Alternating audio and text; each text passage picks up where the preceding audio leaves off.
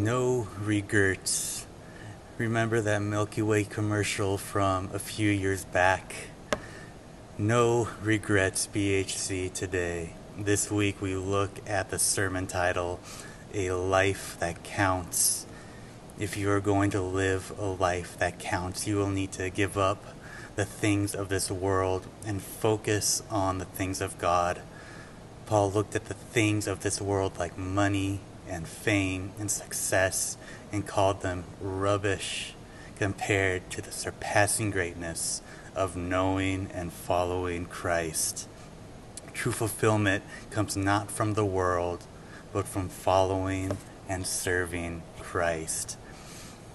As we read Galatians 5:25, it reads this: if we live by the Spirit, let us also keep in step with the Spirit.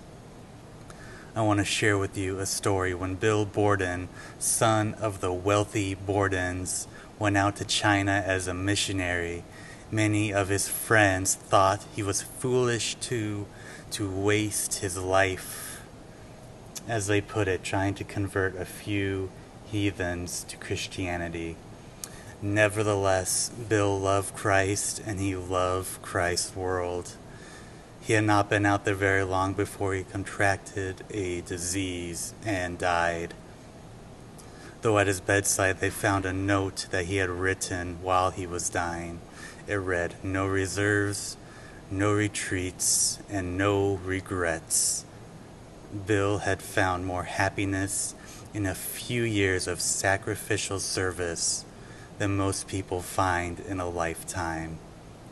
So I ask you today, are you prepared to serve Christ wherever it leads?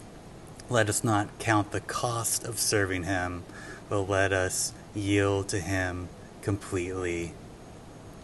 1 Thessalonians 5:19, do not put out the Spirit's fire. Take care, my friends. I hope to see you soon.